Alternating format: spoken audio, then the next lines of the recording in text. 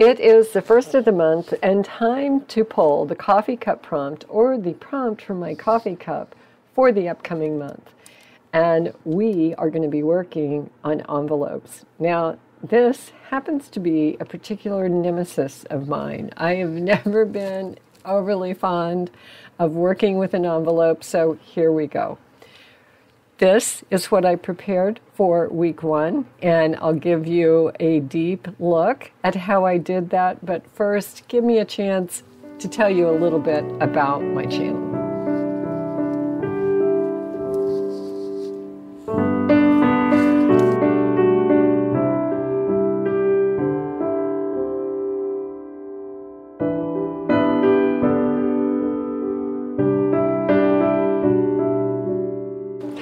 I'm going to begin this month-long envelope journey by just pulling out a bunch of different sizes, different shapes. I believe I will choose this interdepartmental envelope that I brought home from my office stash when we went remote.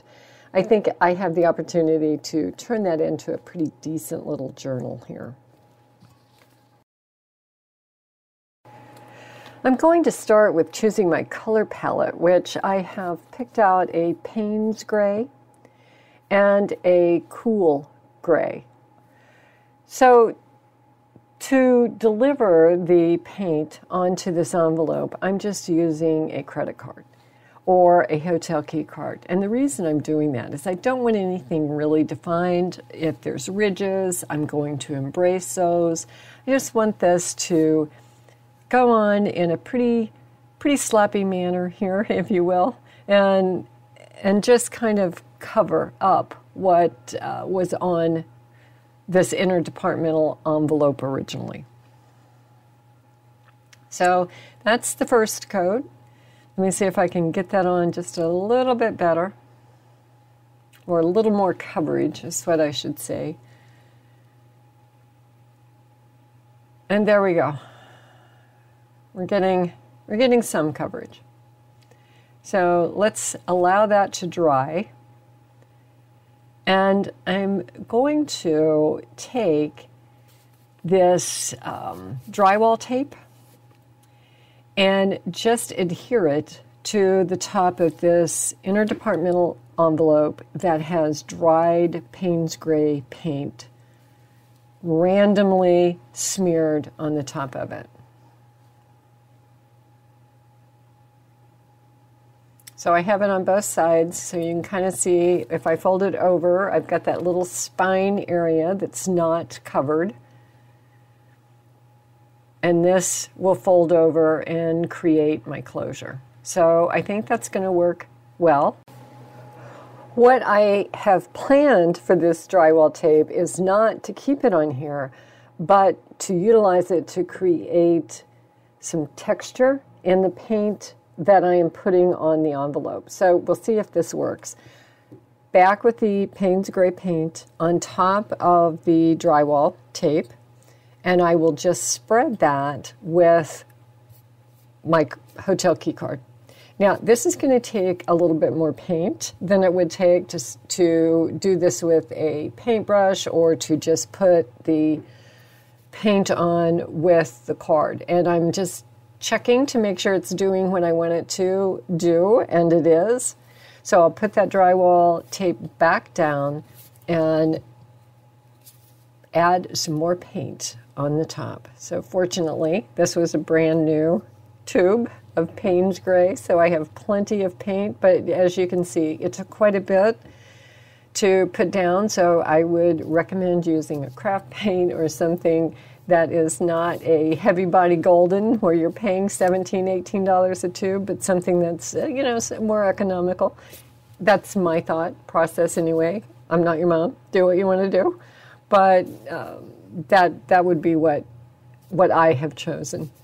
So I've chosen an inexpensive paint.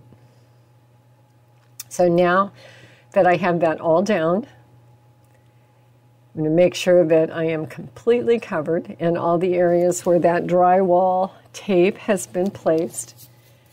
And now that it is down, I'm going to pull it off, and I am happy with the results that I received with that. So you get those little teeny tiny, look at that, those little teeny tiny little checks, if you will, or little indentations, if you will. And now once that has dried, I have pulled in this stencil. And in theory, this is a great idea. I love the stencil. It looks great when I put it on in black. However, here's where I went wrong with this, and I decided to leave it in and not edit it out. I haven't cleaned the stencil in, I don't know, forever. And it is so caked up with paint that when I delivered my paint onto my envelope, it was way too thick because it was so deep. It was such a deep stencil with all of the paint buildup on it. So, lesson learned, I need to clean my stencils, and I shall do that. But for this particular purpose, that's what happened. It did, however, create this wonderful print on my catch paper or on the newsprint that I laid down on my workbench. So I've decided to go ahead and add some charcoal to that and some additional stenciling to that. Then I'm going to pull this paper up because that's what I'm going to use for my end sheets. And we will cover the inside of this envelope journal with this sketch paper that we began to clean that stencil with. That stencil's still soaking, by the way. It had so much paint on it. I had to boil some water and soak it in boiling water, and I've cleaned it, put it back in, etc. But that's another whole story. So now that I've noticed the buildup of that paint and how much paint that delivered, and I didn't think that would have sticking power, I'm going to go ahead and just smear or just fan out that paint with my hotel key card, and we'll have black little areas on the envelope. But had I edited, that's what you would have thought I had done. Now you know the truth. It was what Bob Ross calls a happy little accident. So now I have the cold gray paint, which I love. It's one of my favorite colors. The blue gray and the green gray are two of my favorites in the Liquitex line. Unfortunately, I can't buy them locally. I have to order them off of Amazon. And I have the links for those in my Amazon storefront. If you would like to purchase those paints, I do make a little commission when you purchase off my Amazon storefront, but it does not change the price that you pay. Just full disclosure. You will find that on my website. I have a page dedicated to my Amazon storefront. So just go to twoldcrowsmixedmedia.com, and that's where you'll find my Amazon storefront or the link to it. So now I have that cool gray down. I'm adding some light gray, and I'm just splotching it on with my key card.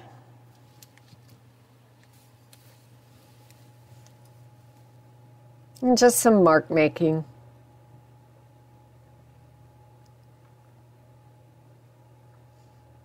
And now it's time to let this dry.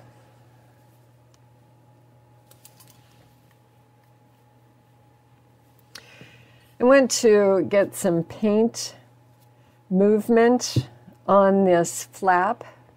And since I have quite a bit of that light gray left over, I'm going to go ahead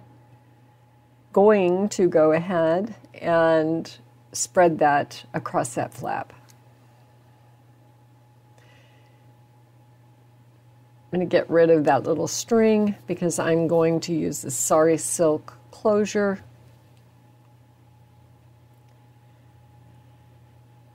And now just another coat of gray.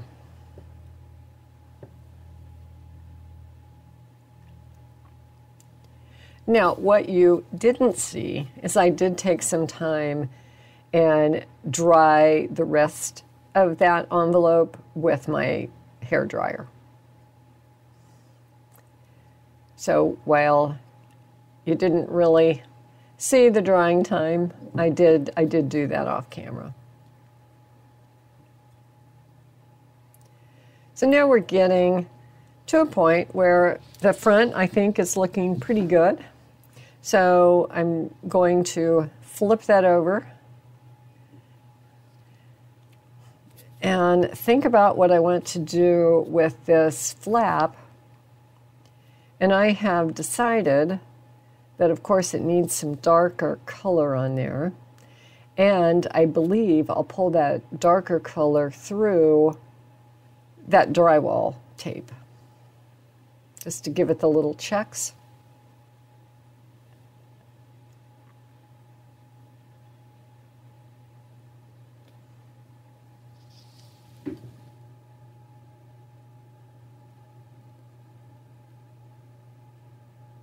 So I think that's going to look pretty good. But to strengthen it, I think I'm going to go ahead and glue the actual drywall tape to my closure. Now, whether this will work or not, we will find out soon.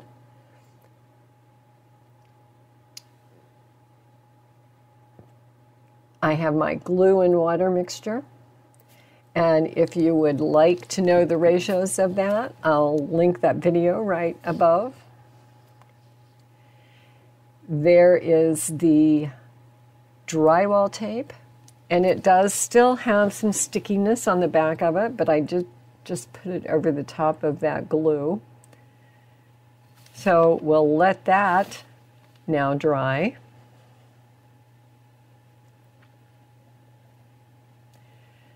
And I am going to come in with my hair dryer and dry that. And now, once dry, I'm just going to trim around the edge, and that creates a pretty doggone good looking flap, if I don't say so myself. I like that idea. So now that I have everything dry, everything ready to go, I'm going to add a layer of that glue and water just to give everything that protection.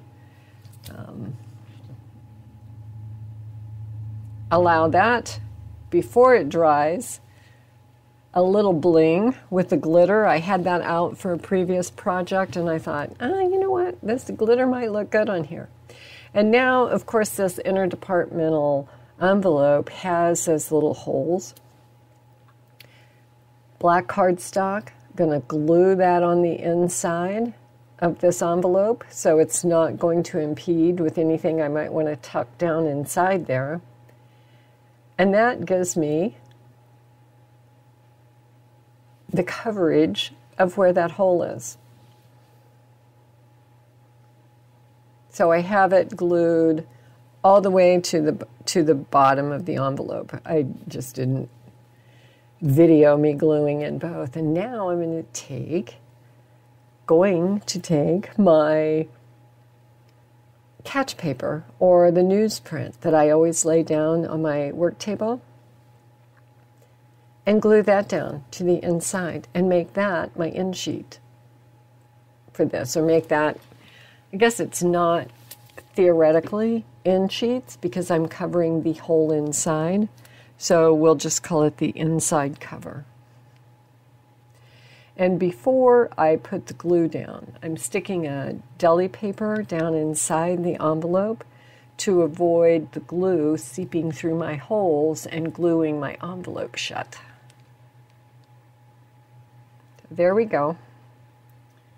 It's nice and messy on that side, which is pretty typical of me and any project I work on. Paint everywhere. We'll glue that down.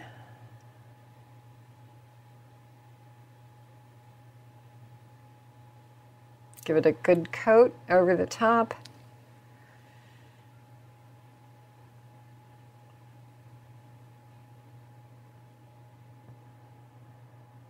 trim it up.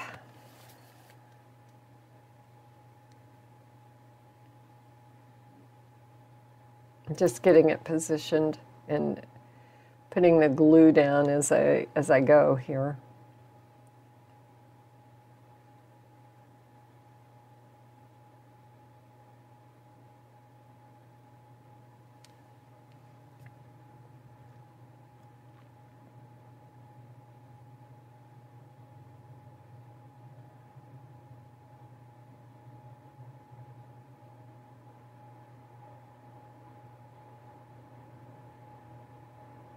And I'm putting the glue in water just to protect it,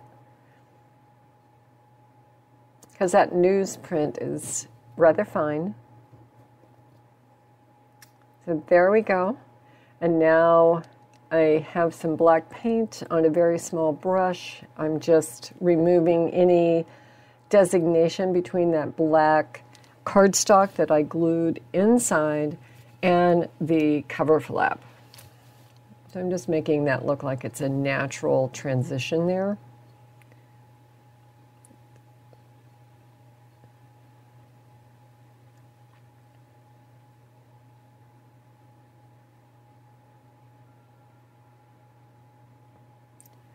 Just trim where I see that I may not have trimmed as well in the first round. And I'm really liking how that glitter looks on this.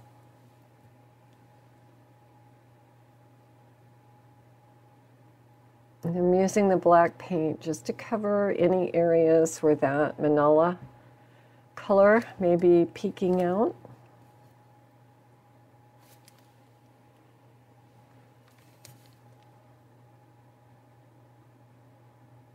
And there we go. It's looking pretty good. So now let's create a signature to go inside the journal.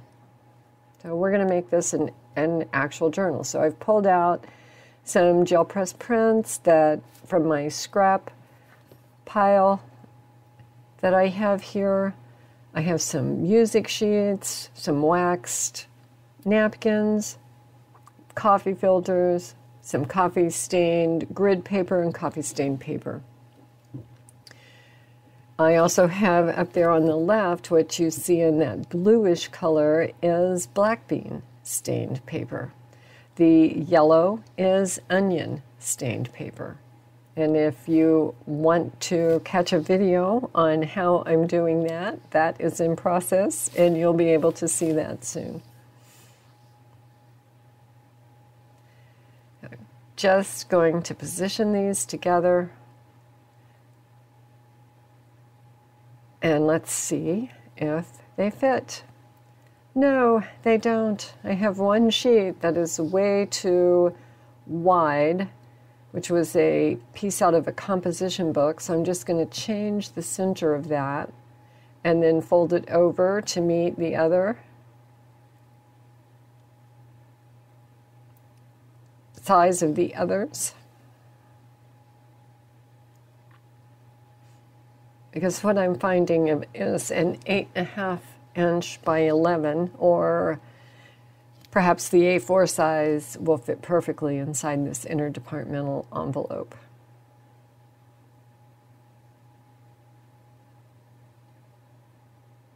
And if you don't have an interdepartmental envelope, you could always use just a plain big manila envelope that you buy with a little latch on it. Same principle, same purpose. This is just happened to be what I had in stock, so that's what I'm using. I'm going to use this gel press as my in sheet, but because it's white on the other side and I've chose mostly coffee stain paper, I'm going to go ahead and glue that to my black bean stained paper, which happens to be that same kind of shade of blue. So there we go for signature number 1.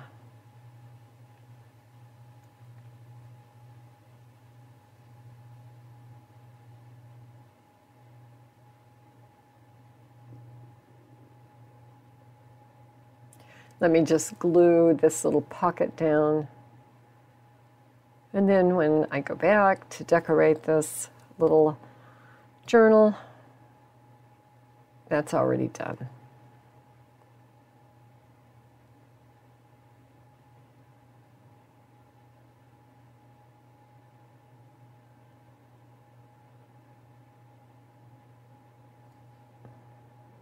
So I decided to do 2 signatures, I believe, in this journal.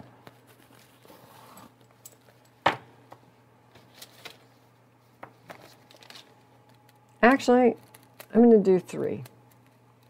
I started to open up the journal and take a look at how many signatures I actually had in there, and I thought, well, why don't you just look on the spine, and you can tell by how many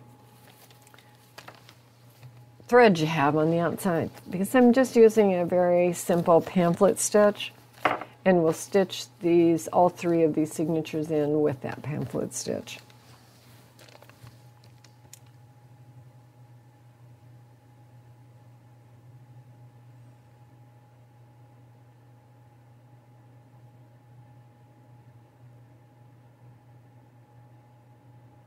And that pamphlet stitch is very simple. You go from the inside of the center hole, 3 holes, from the inside of the center to the outside of your book or of your journal, back from the outside in on the top hole, all the way down to the bottom hole from the inside, and then back up through the center hole. And that completes that pamphlet stitch. You have the 2 ends of the thread in place to tie into a little knot right there in the center.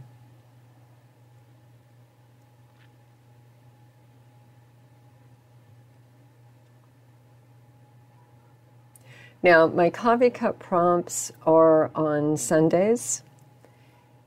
I am beginning journal making videos, which will be posted on Saturdays. So if you are interested in more journal making techniques, go ahead and hit that subscribe button and turn on that notification bell, and you will be notified when I start getting those journal making videos up. As many of you know, or those of you that are in my Facebook group where we're participating with this coffee cup prompt, I'm getting ready to stop the corporate rat race soon, so I'm going to have a lot more time to upload content onto my channel because I do truly love doing this. Your comments are so encouraging, and it's just fun to me. So I hope you will hit that subscribe button and turn on that notification and join me as I continue to learn in this mixed media world. So there we go. We have the majority of the pamphlet finished, or the little envelope journal finished. We've got 3 signatures in here. So there's plenty of space for decorating, plenty of space for writing. You need a closure. So the next thing we're going to do is figure out how we're going to close this thing. And I have decided that I want to do that with just a piece of sari silk. So let me pull that out and grab a couple of washers to tie to the end of it.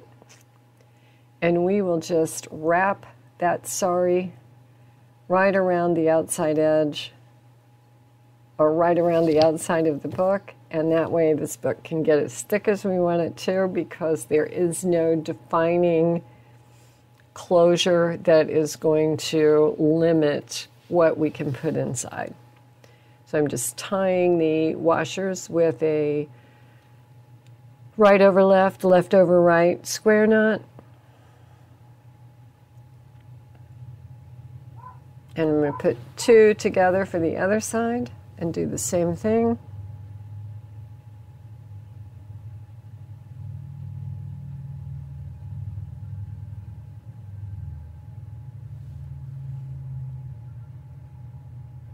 and just wrap that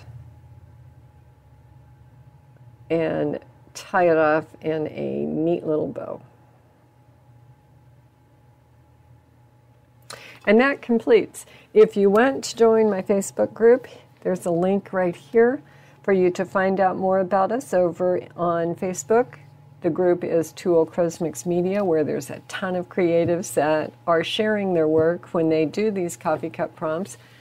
Do you. You don't have to do what I do. Do what you choose to do with envelopes for the upcoming 4 weeks and post your pictures over in that Facebook group. Here is some close-ups of the envelope journal I just finished.